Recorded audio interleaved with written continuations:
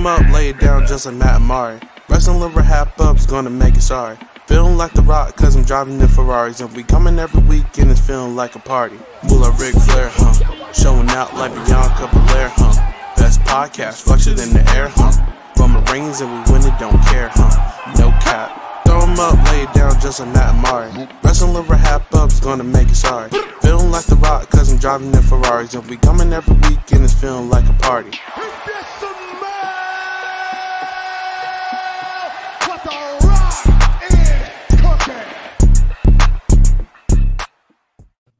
Hello, everyone. Welcome back to the Wrestling RHAPUp podcast. I'm your host, Mari Forth, and with me, as always, my co-host, my tag team partner, the Jay Uso to my Jimmy Uso, Mr. Matt Scott. Matt, how's it going? Mari. I don't appreciate that microaggression from you calling me the Jay Uso, but that was not a microaggression. He works hard. He has an attitude, but he works hard, and we appreciate that about him. Damn. Yeah, Jay Uso might be the sensible twin, depending on how this storyline shakes out. Oh, okay, thank you. Matt, wow. How are you doing? Are you ready for the holidays? Holidays. That's what's all about. Just me getting ready to do the things, to eat food, to Thanksgiving up. You know how it is. I'm in New Jersey, visiting the family. Exactly. I just got here yesterday, and otherwise I would have gone to AEW this past weekend in Newark. But you know what? It's all good. I'm fine. I'm not mad. How's the holla shout out to Teddy Long. How's the holiday prep going for you? Holidays are going good. I am in Georgia, so the Wrestling RHAPUp is on the road this week. And we will be doing our Survivor Series War Games preview very quickly, very succinctly. So I'm good. I'm here. I'm ready to get back to the holidays. So let's start off. No real news. Let's just talk a little bit about, I just have to give you your flowers really about AEW Full Gear. If you listen to our last podcast, we did a Full Gear preview predictions. It was more predictions since it dropped the same day as opposed to details preview. Right, it dropped the day after, whatever. It was our predictions podcast. So if you haven't checked that out, go check that out. Listen to how right we were / how wrong we were. So, okay, we were very right. Let me be clear. We were very right. True. Well, actually, wait, really no, that's not true. I was very right. Well, with one match. So Matt was very right in the MJF and Moxley match. I think we all said MJF should win, that it was his time, like they needed to put the belt on him. We all agreed to that. Matt was the person who included that he thought that Steven Regal would is that how what is his name over there? He goes, I love how you got that's his real name. Yeah, I think that's his real name / his WCW name. No, that's not even his real name.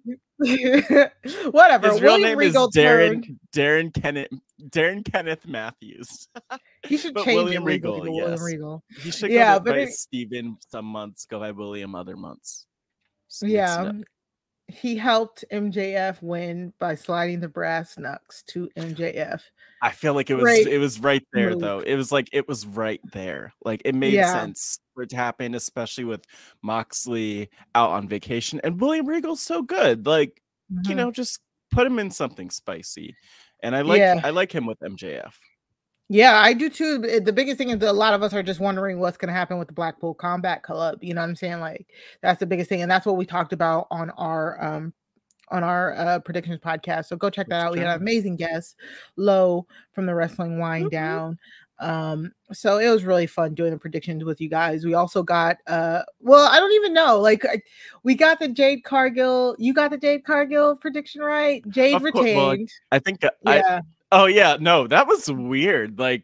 It's weird that I'm the only one that predicted Jade to win there, but I think it kind of speaks to how it is kind of to a point where some might say it's getting stale. I wouldn't. I like to see her undefeated, but yeah, she retained. So Jade lives to fight another day. I guess 42-0 at this point in her career, which is very cool. Yeah. Yep. And you know what?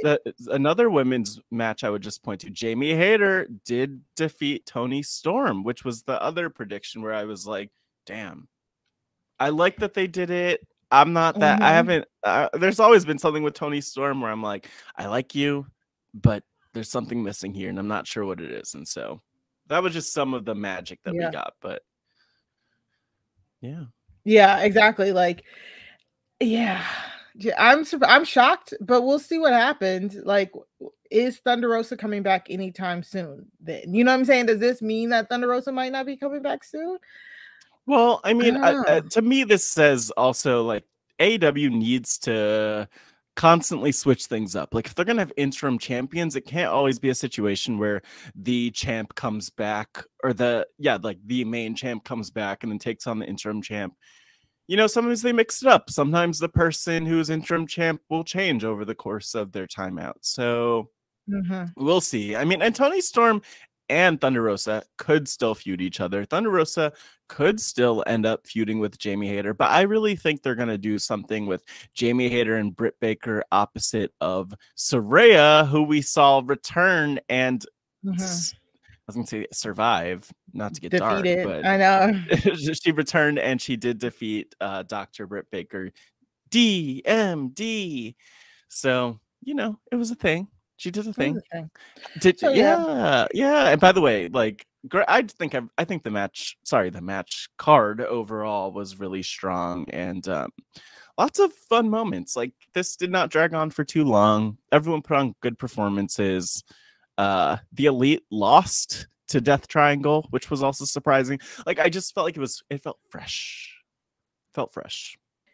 Yeah, it's gonna be really interesting some of the fallout from this match card because I feel like it was some stuff that was unpredictable in a good way, and so now you're kind of see like, okay, so what's the logical next steps for like where we take in these storylines from here on out. So you know, good job on the Full Gear card, everybody over there at AEW.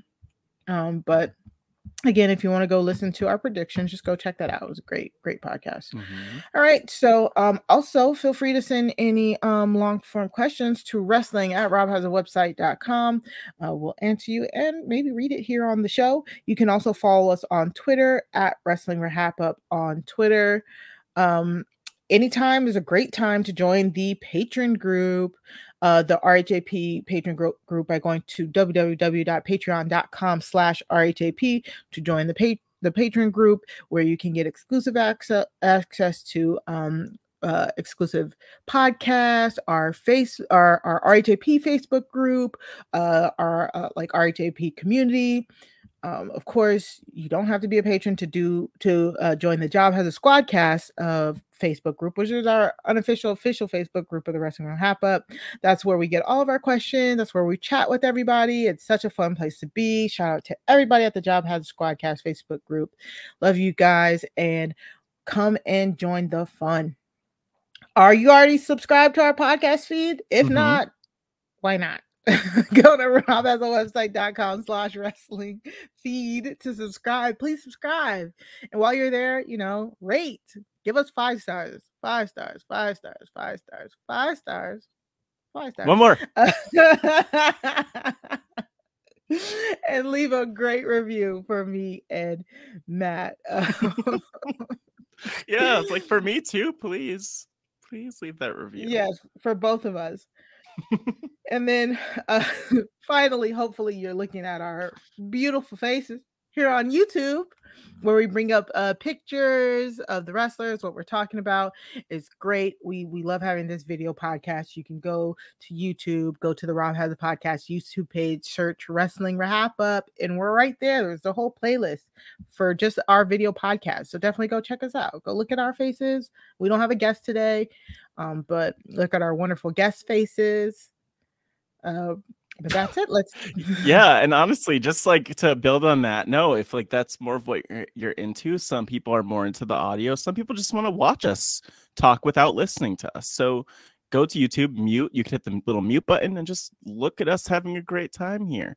But also shout out, Mari, you mentioned the Patreon. Just want to give a special shout out to frequent guest of this podcast, Stan C, who was on some patron exclusive content for RHAP Survivor Academy, talking about his views on Survivor. Very fun episode. And if you love Stan on here, if you even loved him on Pod Friends with me, you could check him out on Survivor Academy behind that patron paywall thing. Yep, Thingy. paywall. Yeah, that's it. There we go. Awesome. All right, let's take a quick break and we'll be back with the highlights of the week. Okay, so this week, like we said, we're just going to get into the Survivor Series War Games preview. I'm going to say apologies in advance because I will probably call this thing SummerSlam at least 8 times. I always say Survivor Series and SummerSlam like interchangeably, like all the time. It's too many S's. Have you done that on here a lot? Yes. Plenty of times. It's the type of thing that like it's so understandable that I feel like I barely even hear it. I'm just like, yep, same. It is Summers. I mean, it's the S's too. It's the S's. So I might just call it War Games from here on now because it is Survivor Series War Games, as Matt pulled up that very nice graphic there. Now you're just making things. You're just like, let me just change the whole name of the pay-per-view. It's all good. That's what it's called.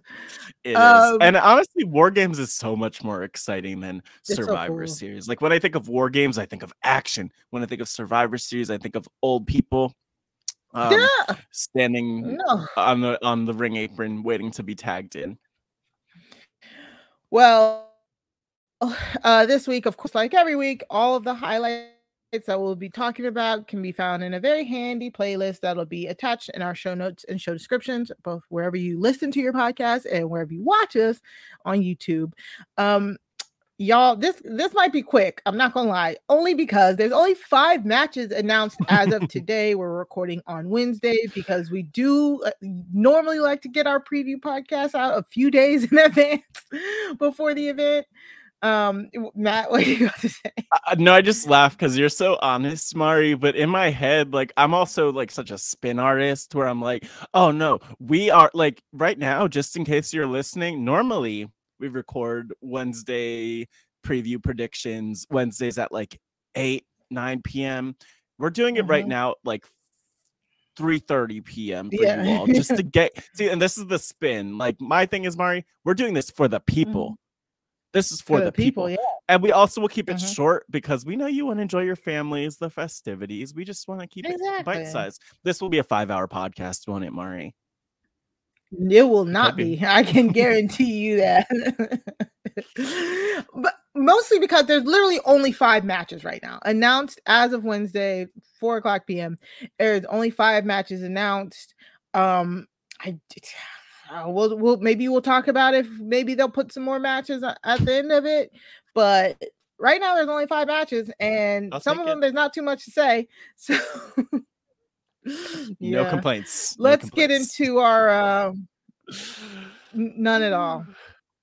Let's get into the main one. The first one is the men's War Game match. It's the Bloodline, which is Roman Reigns, Jey Uso, Jimmy Uso, Sami Zayn, and Solo Sikoa versus the Brawling Brutes, Sheamus, Butch, Ridge Holland, and Drew McIntyre and Kevin Owens in a War Games match. Like I'm excited about this, but I'm also like not excited about this. Matt, do you want to break that down? Talk about your complicated feelings around this. This is like wrestling therapy. Yes. So I am excited to see the Bloodline in a War Games match. I am excited to see the dynamics between like Jimmy and Sami in the match. I'm excited to see the dynamics of the Bloodline as a whole in the match because I feel like there's a lot of inner storytelling within them That's like, I can't wait to see it unfold. Now, them going up against the Brawling Brutes, I don't necessarily care. So like, ask me, like, Yeah. it's so hard for me because it makes sense if you check our highlights playlist. There's like a whole, like, they did the highlights of why the Usos are facing the Brawling Brutes and how the Usos took out Sheamus at one point, you know, and how they've been basically fighting for months now, like interchangeably, whatever. And then Drew comes in, which again, that makes sense. It's another opponent from Roman's past, another person that was screwed out of the title by the Bloodline. And honestly, I'm more fascinated by Drew and who was announced last Friday, which is Kevin Owens. So excited to see him on that side. Kevin Owens is amazing. He always brings it to Roman. Him and Roman's matches are always so freaking good. Yeah. So I'm more excited about the two of them than the Brawling Brutes. I know it's so unfair. Like, I know it's so unfair, but I just cannot be happy for Ridge, and I cannot look at him without thinking about like him breaking Big E's neck. And that's not fair, because things happen in wrestling, and you should not hold like competitors at fault for stuff. But it's just really hard to see them being pushed when, like, we just saw the New Day lose to the Bloodline. Big E is still out. It's been over a year now. We don't know when he's coming back. And it's just that. It's just, you know. So the Brawling Brutes don't normally do it for me. But the upside is Pete Dunne has been in at least, I think, 2 of these War Games matches, if I remember correctly. At least 1, maybe 2. Sure. And that's going to be good. Like, he's going to definitely bring some experience to that match. So I know overall, I know it's going to be a good match. But if the Bloodline don't win here, then what are we like doing? You know? Well, like, I mean, yeah, I'm with you. Like, we could further the story of the Bloodline by having them lose to the other people. I'm just looking at it like it's Drew, it's KO, it's Sheamus, and then the Butch, aka former Pete Dunne, and the other one, Ridge Holland. And the thing is, like, just to go back to something you said, I don't think it's unfair that we think of the Big E injury every time that we see him, mostly because, I mean, what else are you going to really think of with Ridge Holland? And no, I mean, well, I was going to say no shade, but that was kind of shady. Yeah. So I'm going to own it. But it's just like, that happens. I mean, it's kind of like the thing. I mean, we just saw Saraya return, and I've heard Sasha Banks and Sasha's name come up time and time again in relation to that, even though, like, accidents happen and everyone will say that it's okay to think of the person in relation to the injury. It's just like, things happen, right? Like, it's not an indictment on him as a performer. Things happen, and I'm sure he feels worse about it than most people. So you know, it is what it is. But, you know, I'm with you. Like, if we're not given the Bloodline the win here, then, like, this is the Bloodline story whether or not they win. So maybe it's like a miscommunication that results in maybe it's a miscommunication involving Sami and Jay, or, you know, something like that leads them losing, or they win. And I think no matter what, it's the Bloodline story. So it would be kind of weird to have the other. It's funny because I just keep thinking of them as the others. Like, they're not even full. They're mostly the Brawling Brutes, but like not even fully the Brawling Brutes. So like the others, you know, they're coming for the win, but like, it's just not their time to be featured. Like, how awkward is it to be standing up at the end raising your hands as the faces when on the other side, like, the story's not even about you, it's about them. So I see the Bloodline winning this one, Mari. Like, it just doesn't make sense to me that this is just a strange match. Yeah, I agree. I think this is going to be pretty straightforward. I think the Bloodline should win. They should continue their dominance.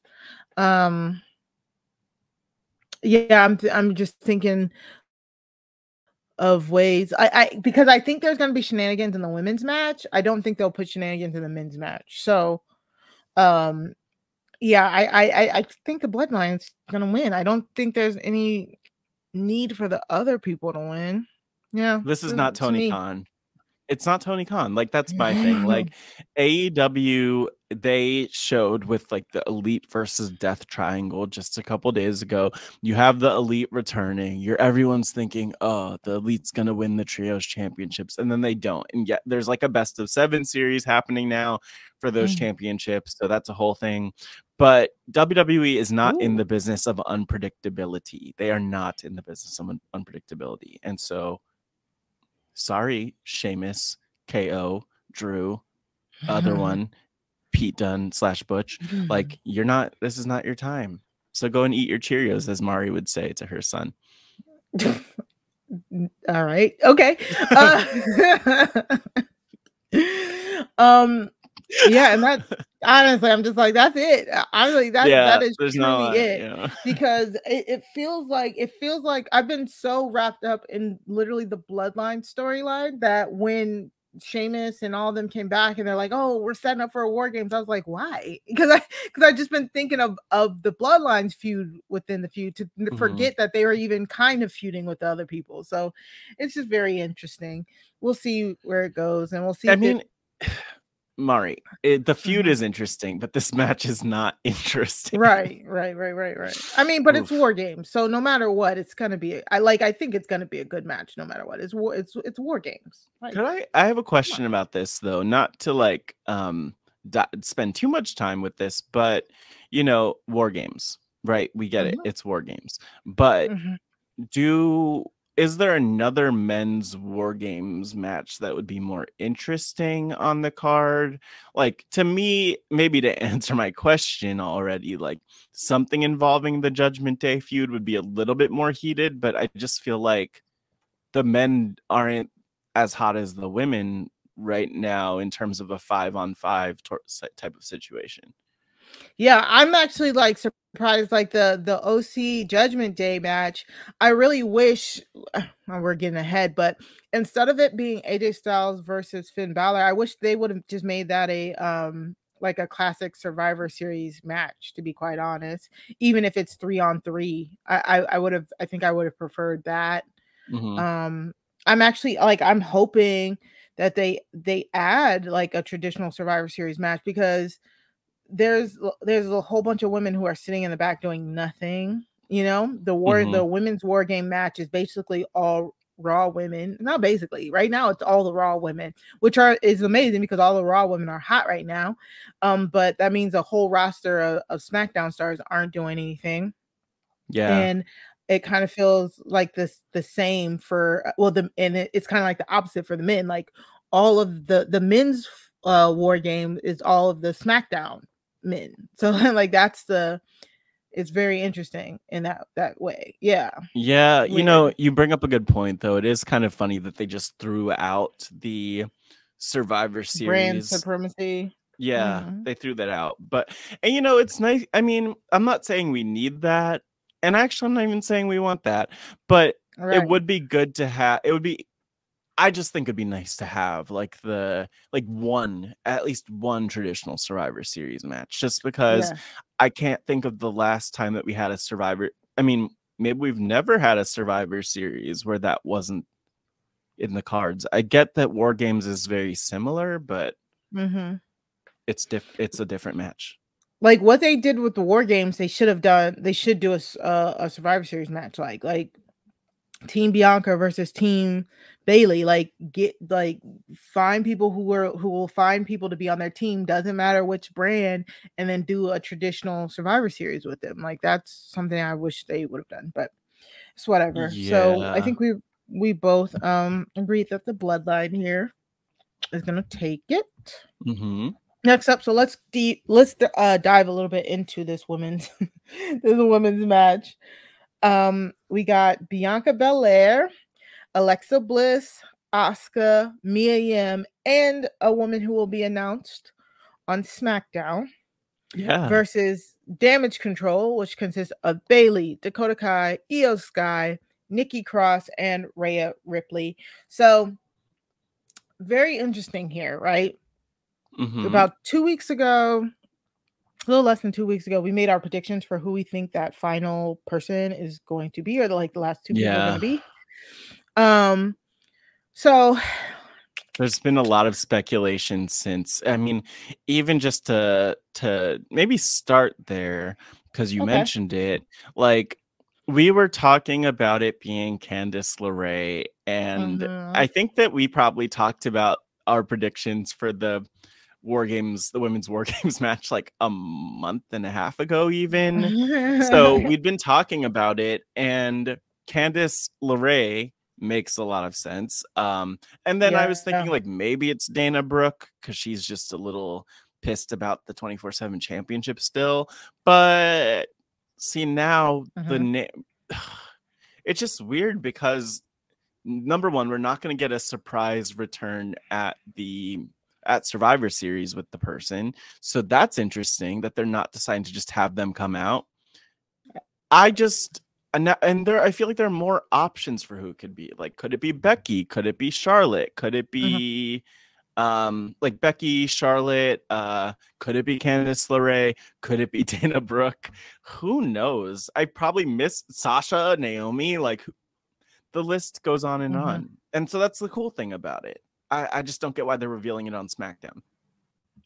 Yeah. So yeah, there are a lot of guesses.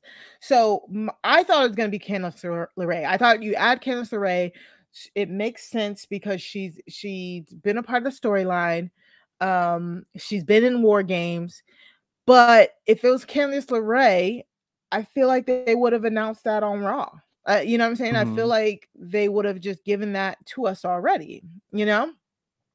So the announcement coming on SmackDown is, you know, it's a ratings grab, definitely. Because I tuned into Raw today, and when they were like, oh, find out who that fifth woman is on SmackDown, I was like, boo. Like, I was mad. I was like, dang it. Like, I wanted to know so that we could like podcast about it. But they're like, nope, find out on SmackDown. And so, but now, so Charlotte's been posting again, like she came out the woodwork, and I think it could be Charlotte. I do think it could be Charlotte. Does it make sense? No, not really. But like storyline wise, no, not at all. But okay, so let's kind of talk this out, right? Using different people. Let's start with Charlotte since we're already on that course. So say Charlotte is the fifth in Bianca's team. What's the justification? Literally, you want to know what the justification is? Like, yeah, like what? Because they've done a really good job of giving everybody a reason for why they're on each team. They've really fleshed that out really well. She is a Flair. That's it. Storyline wise, so like my thought process is maybe do you have Bianca like, oh, I wanted to bring the big guns, you know, like, or do you have like Charlotte come out and be like something to the effect of, because Damage Control's whole thing is like, oh, it's people who are forgotten, like how could anybody forget you? Come join us, we'll show them, we'll rage against the machine. Technically Charlotte's kind of the machine, so like does Charlotte be like, well, I'm here to keep my foot on all of y'all necks. That's so sad. Keep y'all in y'all place. That's so sad. I mean, like, corporate Bianca being like, let's get the most corporate woman we can on our team to really hold them down. Like, Charlotte Flair is basically capitalism, and I don't think Bianca's trying to push that forward. Yeah. I just want to know the justification. If you're gonna put her on the team, fine, it's cool, it's whatever. But we've systematically said this is why this person is on the team. This is why Mia's like, no, I'm on their team because I like them, and Rhea's like, well, if Mia's on that team, well, I'm on your team. Like, y'all got a problem with that? Like, so give me some good justification. Because other than that, it just doesn't technically make sense storyline wise. Now, if you go with Candice LeRae, That would be cute. That would be easy. That'd be simple. Something you don't truly have to explain. Will it be a letdown? Maybe to some people, but not to me. You know, I like Candice LeRae. I think that could be really good. That as like another high flyer, another person who's willing to take bumps on Bianca's team. And a War Games Because person. if Charlotte is on that team, Charlotte and Alexa don't take bumps. Like, yeah, what? yeah. Like, it doesn't happen. Yeah. Like beyond all that, it's interesting. So there's a lot that you could say for like how they're rolling it out. So for me, I just think it's interesting that they are announcing on Friday. So why are they announcing Friday? Well, it's weird because Candice is on Raw also. So you're just going to have all these Raw women fighting on SmackDown. But then again, maybe it's like, oh, we want to have her come out because then people won't be let down on the night of the show. They'll have some time to adjust. Or maybe it's SmackDown because you're going to have Charlotte return and she's going to be on SmackDown, but in this match. So I don't really know, but I'd like for it to be Candice LeRae. I would like for it to be Candice, you know? I would also like for it to be Becky. I don't know what Becky's doing. I know she took time off. She can take as much time off as she wants to. I'm still cool with that. But she's been she also has history. Yeah, she has history with damage control, so that would make sense. Like they kayfabe injured her for her to be gone, so that would make a lot of sense to me too. That'd be cool. That'd be fire. Yeah, be down with that. I know. I mean, and either way, I'm thinking you have to reintroduce them. Yeah. I think you have to reintroduce Charlotte and Becky because I don't think you wait for Rumble for them too. Like, if fingers crossed, if we do get a Sasha and Naomi return at the Rumble, are we also getting a Charlotte and Becky return at the Rumble? That'd be like so much. That'd be a lot of surprises at the Rumble to me. Like, that's not a bad thing. Yeah, I just don't know what I want. I don't know what I want anymore. I think you want, because the good thing about the Rumble is, yes, you want surprises, you want surprise guests, you want older people, you want newer people, you want all of those surprises, but you also want storylines going into the Rumble. You know what I'm saying? Like, you want smaller storylines to like build up so you can know like who to watch. So if some of your top stars are just waiting to the Rumble to pop up, you know, it's fun. It'll be like they'll get pops, but what will be the road that's paved to the Rumble? You know what I'm saying? Yeah, and also I have no interest in a face Charlotte Flair on that road to the Rumble. So there's a world where we see Charlotte teaming up with like Shotzi in the future against the Ronda Shayna kind of situation or whatever, and it's just like, I just don't have any interest in Charlotte Flair on a face team. And then the other thing is that Becky would be great. Becky coming back here could make sense. Whatever, I think that one makes a lot of sense. But for me, I'd be disappointed if Candice LeRae isn't here because there's a built-in story. And I think that War Games could be a good chance for her to get over. And she's not injured. So what's the problem? What's going on? Yeah. Yep. So we will see on Friday who that extra person is. I'm excited. No matter what, I'm excited because this is the War Games match I will be watching. The women's War Games matches in NXT have always been so good. I mean, the NXT War Games matches have been good both genders, but like the women's ones have really been just so amazing. We talked about how many of them have already participated in those matches. So I am like super excited to see that match. So, but I think there's going to be shenanigans. So we're moving from who's the fifth partner to who shall win and what do we think is going to happen. So my thing is, do we think that we'll get a straight up War Games match? Because like we mentioned, like the NXT War Games match, infamously, Dakota Kai like turned heel in one of them, right?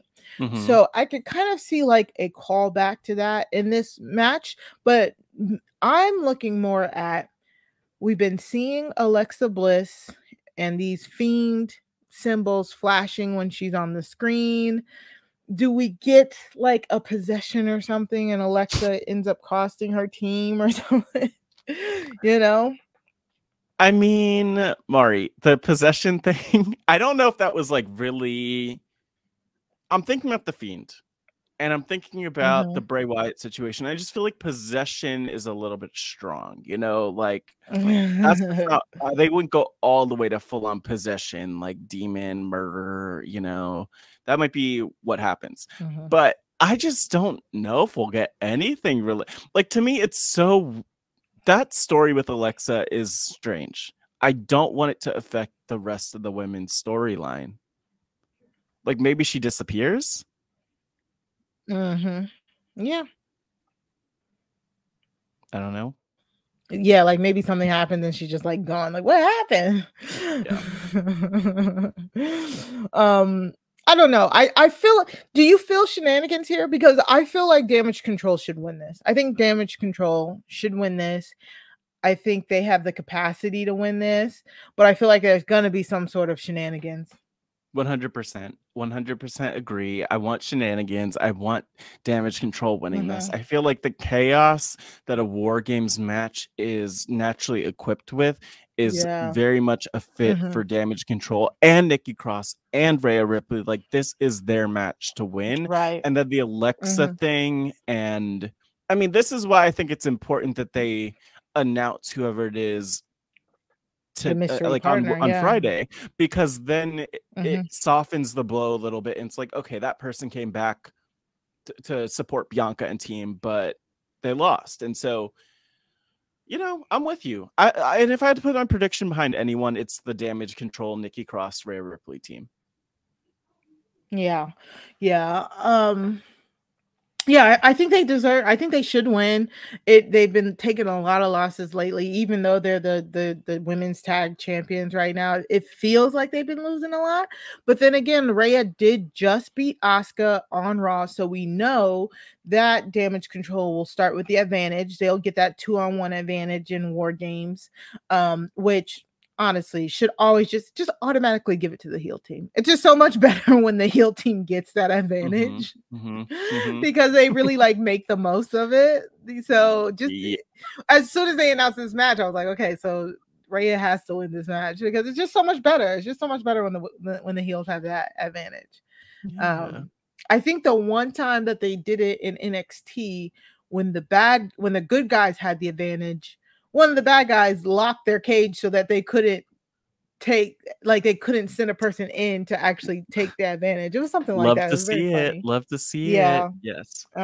So either way, I think we both think here that we should get a Damage Control and Rhea and Nikki Cross victory here. I love that they incorporated the Mia Yim Rhea Ripley feud here, even though it's like maybe like a 2 to 3 week feud that it feels like it slots perfectly in with these teams. Yeah. Side note, by the way, the Mia Yim Mi Chin thing, like them calling her Mi Chin for a little, and it seemed like they were changing that to her name. I read that they were actually changing that to her name, and then they decided not to. So, we'll talk about that. We'll talk about that, but. Yeah, I'm glad they did not change her name, even though they were very committed to calling her. What was it? Basically calling her crazy.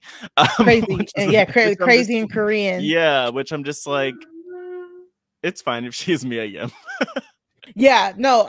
So I heard that line like a few times. I thought it was just throwaway, but okay. They were saying it way too much. Mi Chin. It's not that bad. No, but her name is Mia Yim. Mia Yim. Yeah. So let's just we know her name. Like, is it Mi Chin? I would take Mi Chin over Butch any day. I kind of feel like I'm not gonna lie. You mean you mean them calling Mia Yim Mi Chin versus them calling Mia Yim Butch?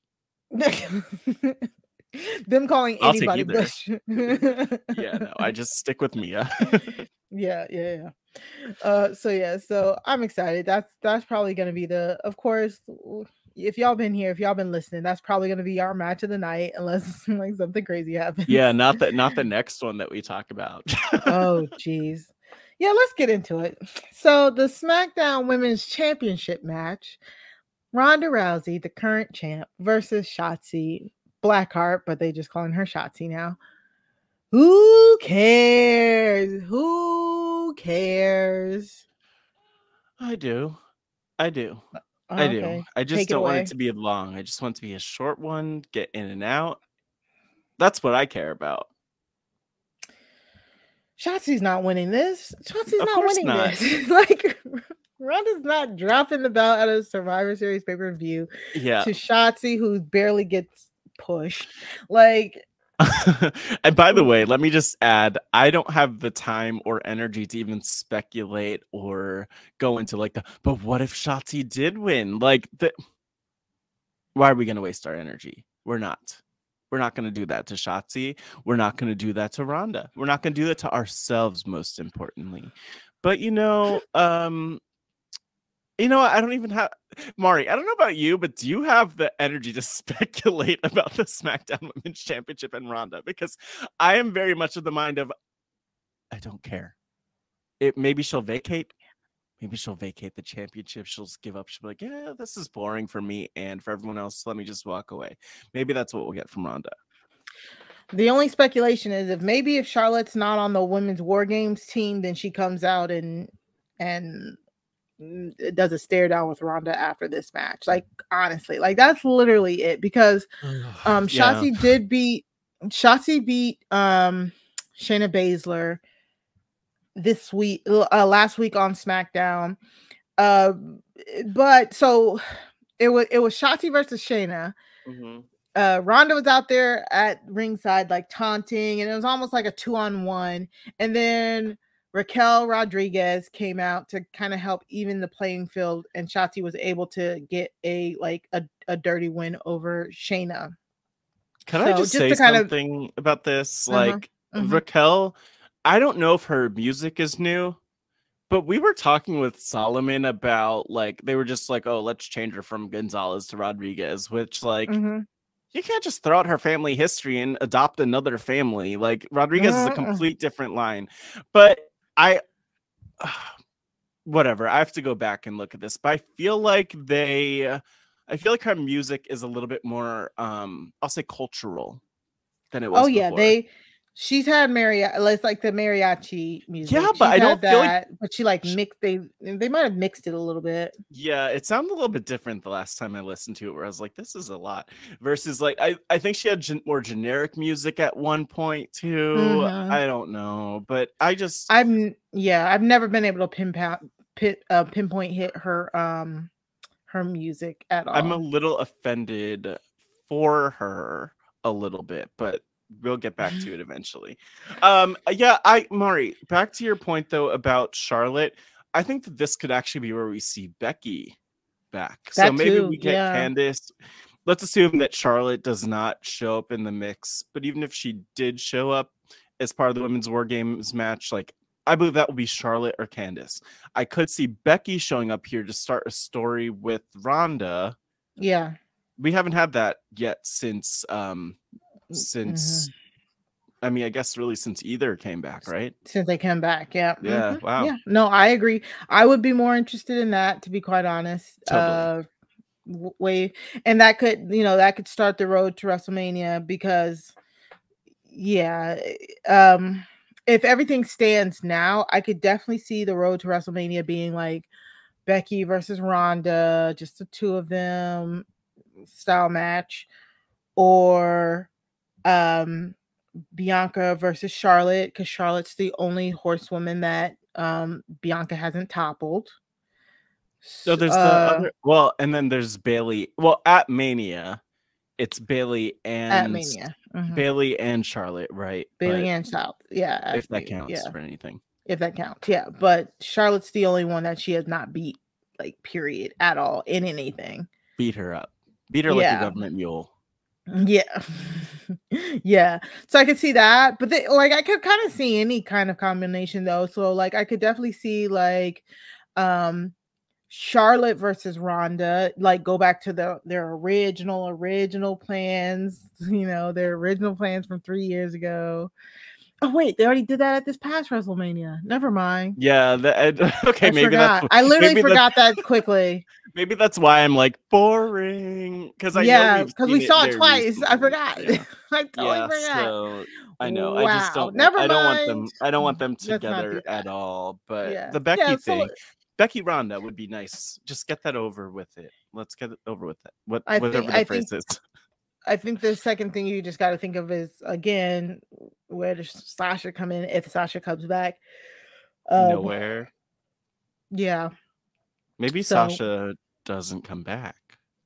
Well, what I told you, I was hoping that we would get Sasha versus Bayley at WrestleMania, which could still happen. Will it be San's title? Will we get like Bianca and Charlotte for the title, Becky Ronda for the title, and then like get a Sasha Bayley non-title feud or something? Or will we get a Bianca Bayley at Mania, which would be... What did I say? Bianca? You said Bianca Bayley? No, you didn't say that, but I'm saying that. Like, I wonder if we would get... See, my thing about that is that we've seen it so many times. Yeah, that's the problem. So I guess you're right about the Charlotte thing, potentially. Maybe... Oh my gosh, I have a vision.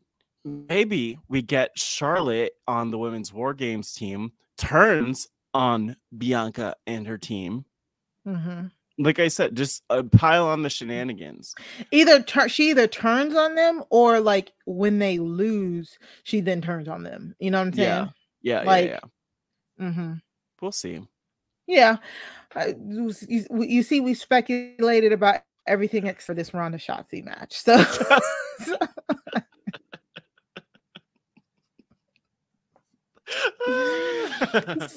so Ronda versus Shotzi. Ronda's gonna win. Maybe there might be shenanigans with Shayna and Raquel at ringside, maybe to make it a little bit interesting or spicy, but I don't think so. I think it's just gonna be straight up. I think Ronda's just gonna tear Shotzi's arm out of place here, and it's just we move. Like, honestly, like there we go. What a match. Yep. What a match. So there we go. And speaking of matches, there we go. There's a match. AJ Styles, Finn Balor. I did not realize, Mari, that the OC and Dom and Damian Priest are not actually technically on the card. In the match. Yeah, they're technically not in the card. So, so this is a great picture. So so it's just AJ Styles and Finn Balor. That was what was the challenge.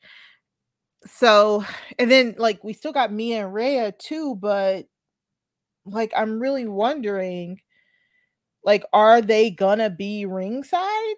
Like the women? I feel like the women should not be ringside if they have a War Games match later that night, or if the War Games matches before this.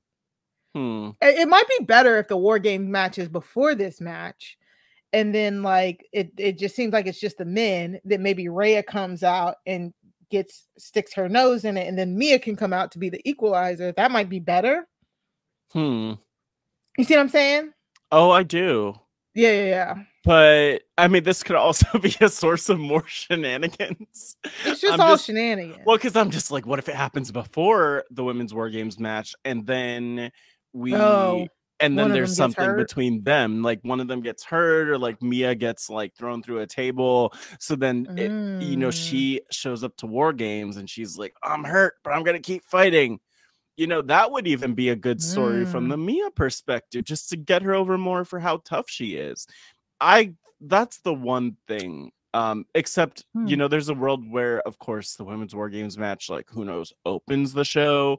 And then we just don't have them at ringside. Like, I don't think we would have them at ringside if the Women's War Games match happens before AJ versus Finn. But I like but that's what I'm saying. I think, exactly. I think if it opens up, if the Women's War Game match opens up the card, you know, Finn and AJ come out.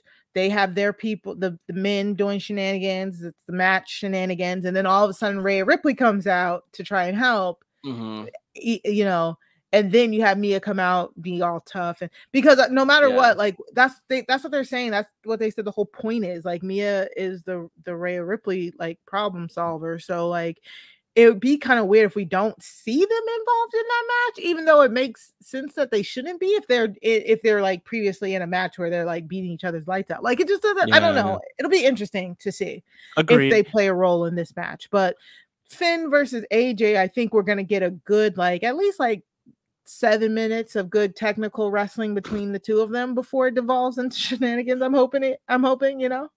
Yeah. I think it might just go straight to shenanigan land because these people do not like each other, and the men are always in wrestling and otherwise. Men are always, take it from me, pulling shenanigans, and I think we're gonna see some men pulling some shenanigans in this match. I mean, I wish I cared more about this match, to be honest. Like AJ Styles, icon, Finn Balor, icon. You know what though? Like looking at them, I just don't believe that they hate each other.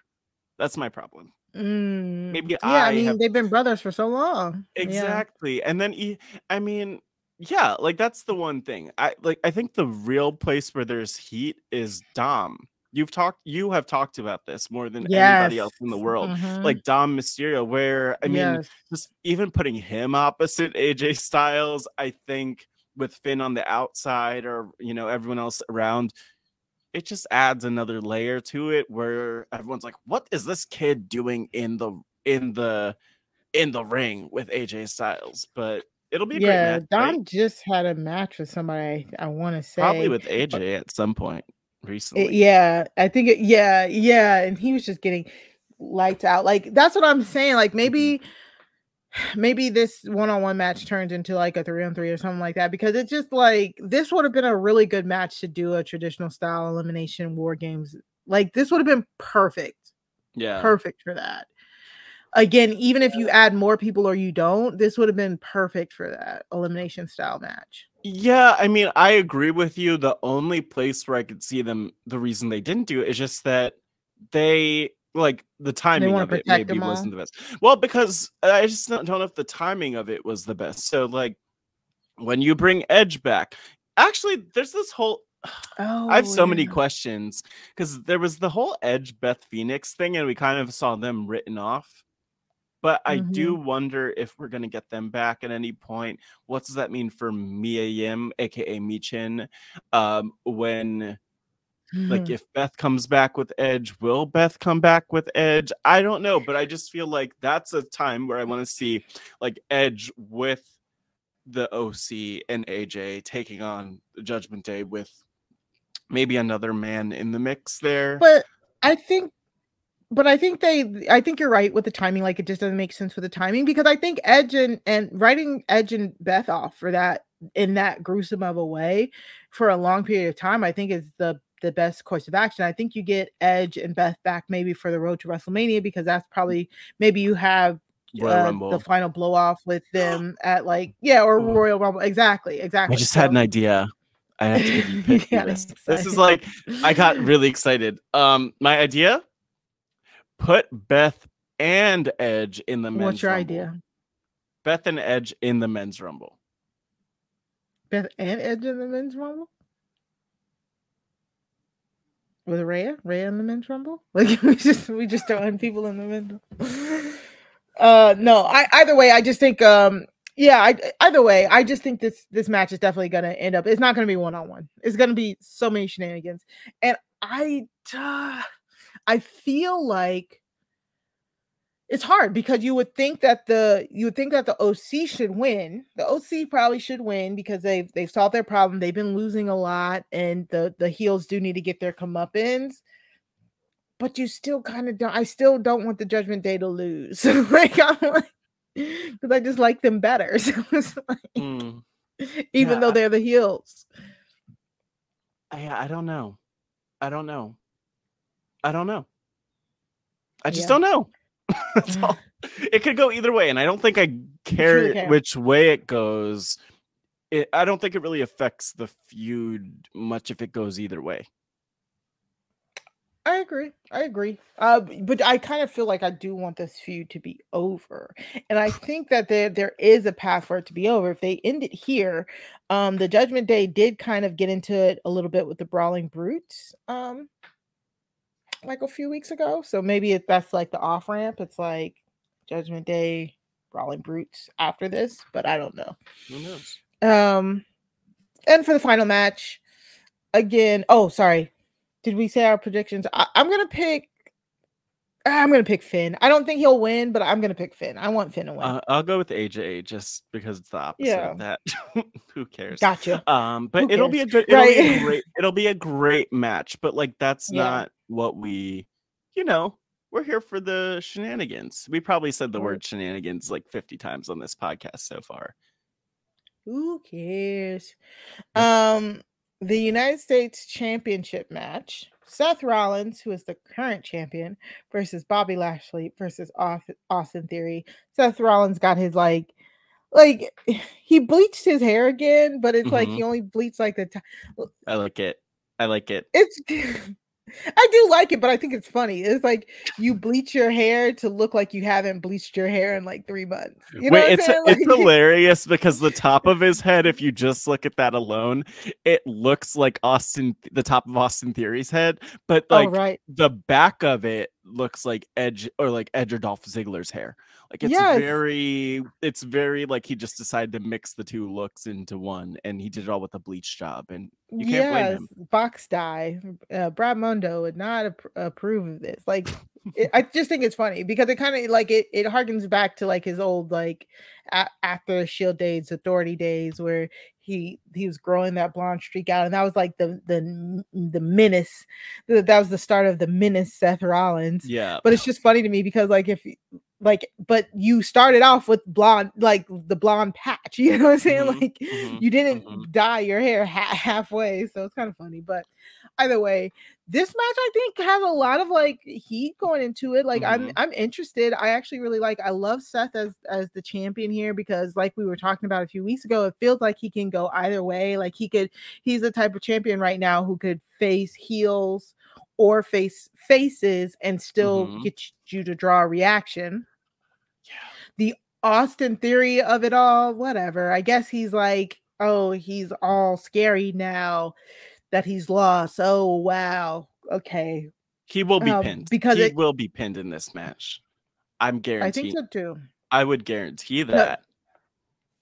Because Bobby Lashley is out for blood. I love that Bobby is out for blood. They had a pretty cool like match on Raw this week. Like very, very like heated, and I think Seth just did an interview. They had like a heated brawl on Raw. I think it's gonna be so funny. Like I wonder if Seth is gonna try and just let them tear each other apart, and then he just steals a pin. Like I could definitely see that being how this match ends.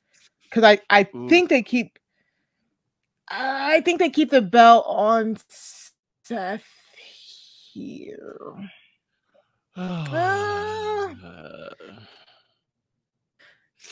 Oh, it's hard. It's hard because I like what he's done with it in like a month. But if Bobby pins Austin, that saves Seth. Bobby gets his championship back. He's now a heel. Hopefully we get Hurt Business.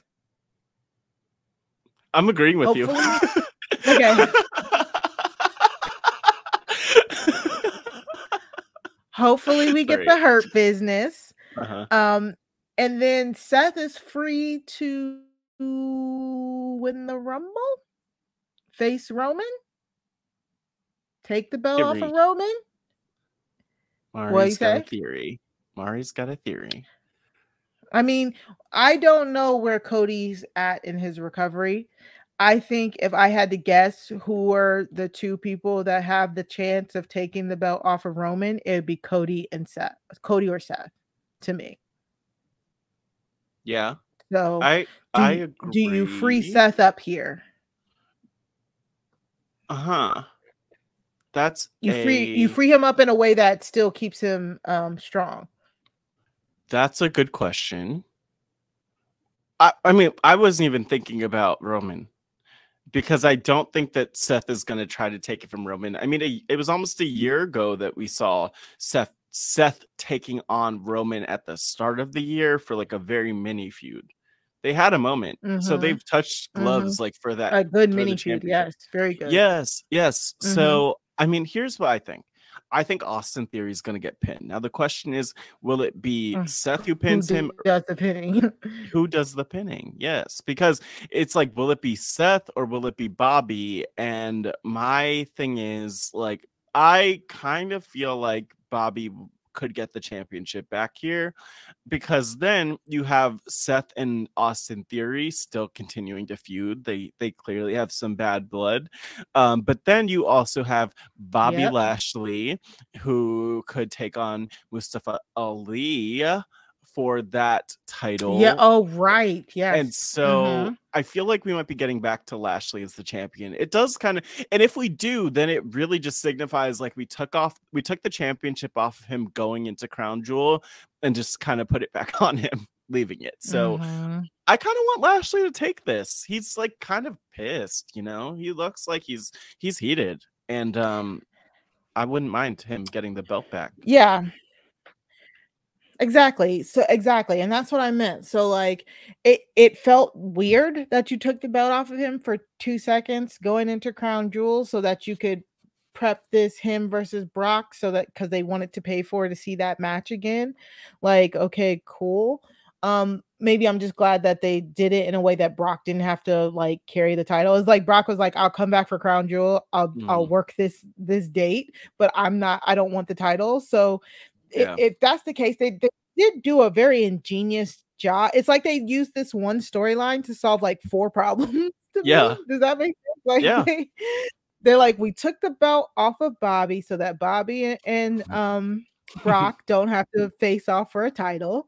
We put the belt on Seth for a minute to thank him for like carrying and doing such a great job and giving him like a little like some hardware to carry around.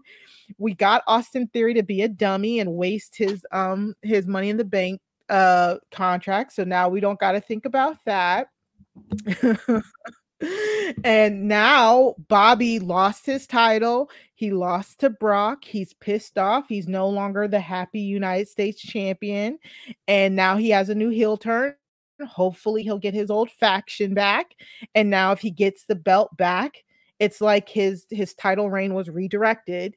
And then now we can get a heel champion Bobby, like US champion Bobby Lashley going into the road to WrestleMania. And oh, look who's there. Mustafa Ali, who he's been bullying for the past few weeks. Yeah. Maybe he'll finally climb the mountain and reach that brash ring by taking the United States Championship away from the mean old Bobby Lashley. Like, honestly, if that's how it turns out, that might be like some low-key genius shit that Triple H pulled off. Like, I agree. And I would also add that I think that I did say I thought Theory would get pinned. I think either Theory's going to get pinned or he's going to be the reason that Seth gets pinned here, because I just don't see it going like, and I don't think that he'd be the reason that Bobby gets pinned. Bobby Lashley is not getting pinned in this match. I would almost guarantee that. But, you know, honestly, if we're wrong, like that just means that they're thinking Triple H and his people are thinking on a level that we cannot. And I appreciate that. So, I mean, prediction wise, I'm going to go with Lashley. I think that's my prediction here. Same. I think I want to see him continue to like flourish in this like heel role here with the belt. Austin got if Austin gets pinned, maybe he goes to the back of the line, try to do that. I'm gonna work from the bottom style thing. Seth again gets freed up. He doesn't get pinned. Maybe we run back like a Seth versus Bobby at Royal Rumble just to like tie up that loose end, or maybe not. Maybe we don't even get that. So I feel like we might get more storylines out of Bobby winning this. Maybe. Or maybe we will get Seth. Okay, we get Bobby, Hurt Business. Because here's where my mind's going, Mari. A few weeks ago, we had Cedric Alexander in a match versus somebody, and then we also had Shelton Benjamin in a match versus someone else. One of those was I think it was Shelton versus Austin Theory. Yeah. Do you remember? Maybe Cedric won. Yeah. I can't remember if Cedric faced faced Owens, I think, if I remember correctly. Or I don't know if it was him or like I'm Corbin pretty sure it was something. It might have been Corbin. Nope. You're right. It was Corbin. Okay, so we'll see. We'll see if they bring back Hurt Business or what. But I mean, I could see a world where we get Theory and Seth teaming together, like strange bedfellows or like unlikely allies or whatever, because it's like the enemy of my enemy is my friend. So it's like maybe the two of them versus Lashley and the Hurt Business. Who knows? I feel like they're definitely going to team up in this triple threat. If they're smart, they'll try and get rid of Lashley in the triple threat. Yeah. Hey, I mean, either way, I am actually excited about this match. Like, it's interesting. It is very interesting. I want to see how it shakes out. I think for me, the ranking is the women's War Games match, the men's War Games match, Bobby Seth, Austin, Judgment Day, OC, Shotzi, Ronda. I feel like Judgment Day OC would be higher if it was full, full Judgment Day versus OC instead of just Finn versus AJ. Yeah, especially in like a War Game situation where you have to see Dom prove himself. You have to see like each of them prove themselves and their worth. And I guess it is a little disappointing that the OC is not officially in a match yet on the card, but yeah, I think I agree with that. I mean, the only thing is that, I mean, the men's War Games will be good. I would just say, like, for me, it's the women's War Games is the match I'm most interested in and excited for. And then, you know, the US Championship match is really interesting. And, you know, then I guess the men's War Games could come in after that with the SmackDown Women's Championship just at the bottom of the barrel. Always at the bottom. But, you know, but it's sad. And, you know, I think the outcome of that for me in terms of Becky potentially showing up here would be very fire. I think I just made that up, but I would be excited if we do get Becky confronting Ronda at the end of that. That would be good. That's a good path for Ronda. That's like where Ronda belongs in a feud that I think has some money in it just because of like the history. Right. And can you believe it's been a year since we went to Survivor Series together. We did, and The Rock didn't show up, but there was an egg. There was an egg, and that's when Austin Theory and he who shall not be named, I don't even want to. Former CEO, former chairman. He found a love for Theory, and I'm not going to say much more than that because I'm not going to talk about how different people are questionable. That's how I'll keep it light. I'll keep it light. But yes, so it's been a year, and it's been a good year. You know, I like how the year has shifted. It shifted, and this year's event is so much better than that one, you know, could ever be. So I'm hyped. Definitely. I completely agree. So that's it for the highlights of the week. Again, every week we bring you the highlights, and they can be found in a very handy playlist, either in your show notes or show description. Sorry, this is probably a record for the shortest wrestling RHAPup, but That's all we got, folks. It's only 5 matches. Like, there's no intercontinental match. I think because the World Cup tournament is still going on. So the semifinals for the World Cup tournament still needs to happen on SmackDown this week. And it is Ricochet versus Braun Strowman. And then on the other side, it's Santos Escobar versus Butch, which is just weird because I mean Butch is probably gonna lose that, right? Maybe we have Butch lose that because maybe the bloodline or something interferes, because why would you want to be in that match? Like, I don't know, you know what I'm saying? Like, I wouldn't want to be in that match. Wait, because the finals will be, when are they? On December 2nd. For the finals for the World Cup will be on December 2nd. Yeah, but then it's for an intercontinental title match later down the line. So now that I think about it, Butch should probably win that. I mean, if the end result of this is Butch Dunn versus Gunther, like, they've had, if I remember correctly, they've had good matches in the past. So you might want to beat each other up. You might want to get those two together.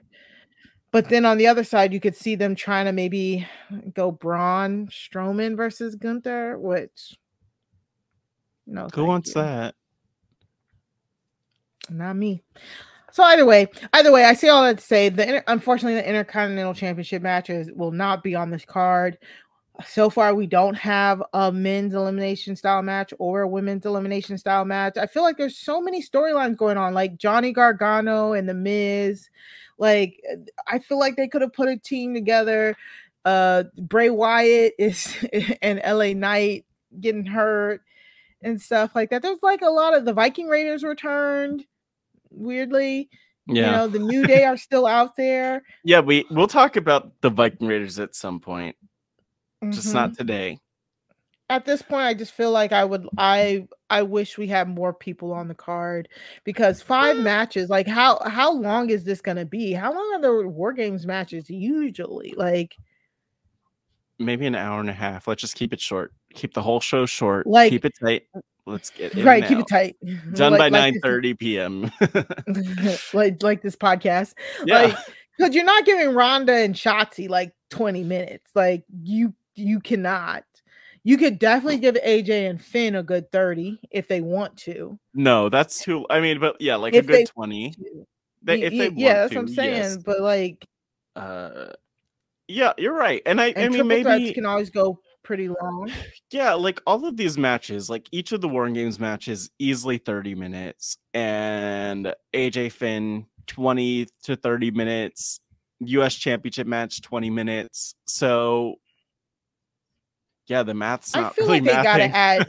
That's what I'm saying. I feel like they have to add like a few more.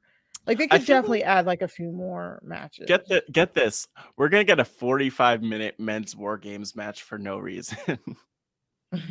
What if we didn't even think, what if Liv Morgan is the last person for Team Bianca? Like, there's just so many people who could be that last member.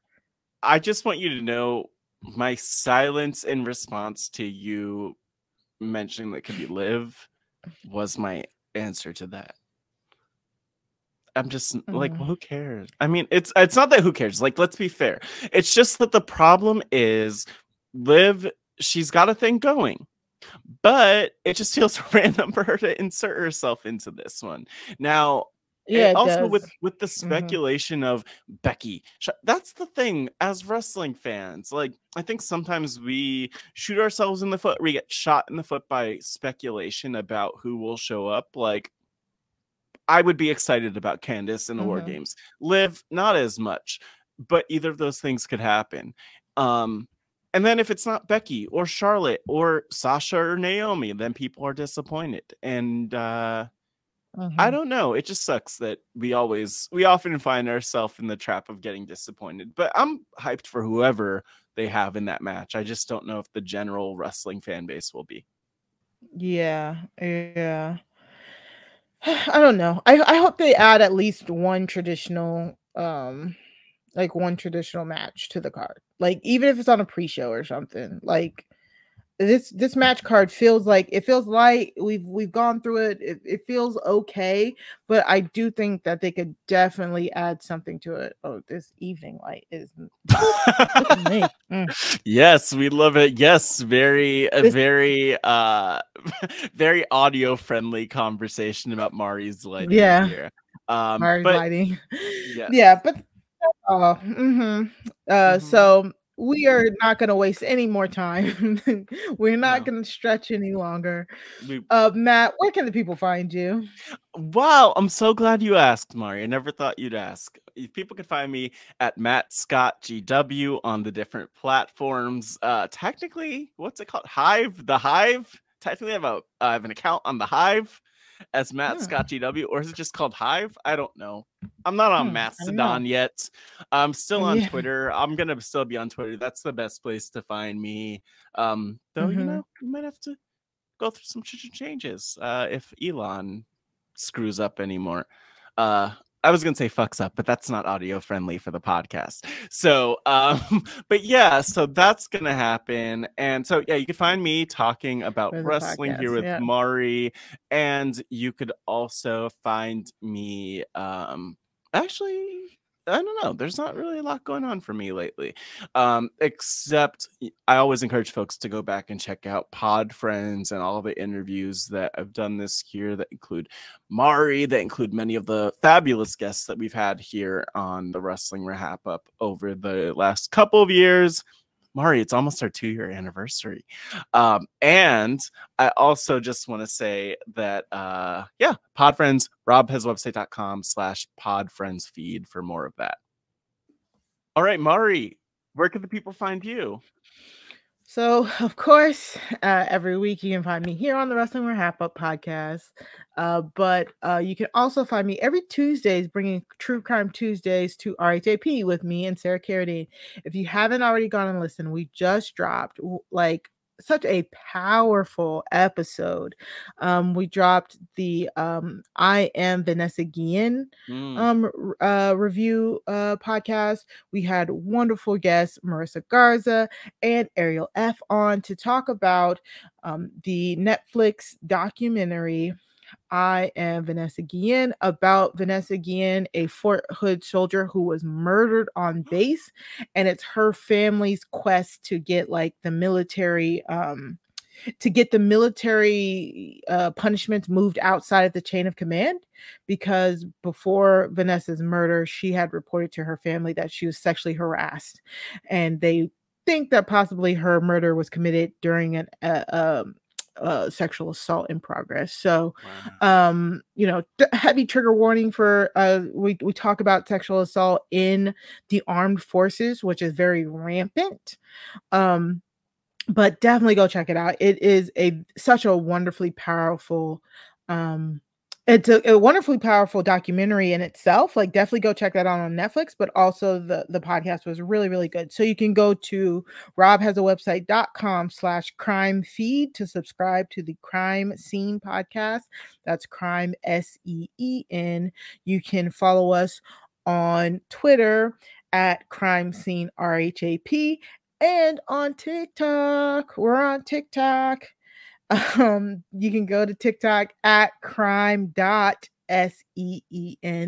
on TikTok, and we drop like little clips from our episodes, the talking about the crimes itself. Really, we're having like a little bit of fun over there. We're figuring it out as we go, but definitely go check us out over there as well.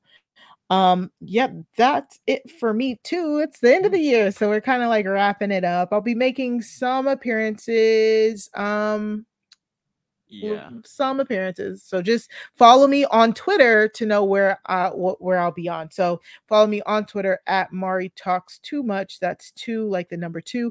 I will post all of my podcasts on there. So if you want to listen to me talk more, follow me on there. So and Mari, I will say, like, Yep. just a couple things in terms of some things that are coming up. One thing I didn't plug, again, if you go to robhasawebsite.com/YouTube, there is a very fun video of a game / podcast that I was part of last month with Grace Leader, the Roll Call podcast.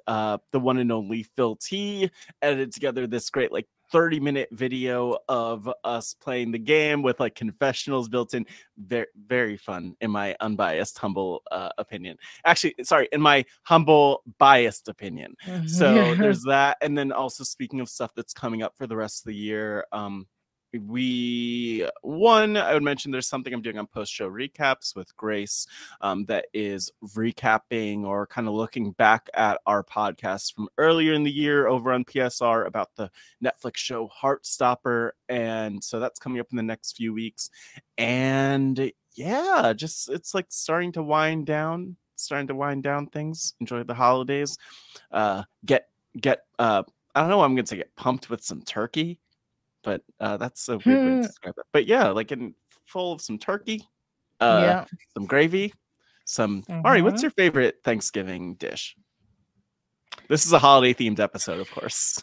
Ham. I'm like a ham and dressing person. Sorry, I had a very strong reaction to that. But no, I am not very much of a turkey person. I have always been a ham person. So yeah, I don't like turkey like that. Yeah. It's like it's never like it's always too. It's never dry. moist. It's Yeah, never moist enough. Yeah. It's never moist enough. Yeah. Yeah. That's all I've got. Yes, happy Thanksgiving to all that celebrate. Yeah, please, again, if you haven't, please go to robhasawebsite.com /wrestling feed to subscribe. Again, you can email us by going to wrestling@robhasawebsite.com. Send us any long form questions you may have. And of course, tweet us at Wrestling RHAPUp. That's at Wrestling RHAPUP. For me and Matt Scott, remember, wrestling is for everybody, but not all wrestling is for everyone. Goodbye.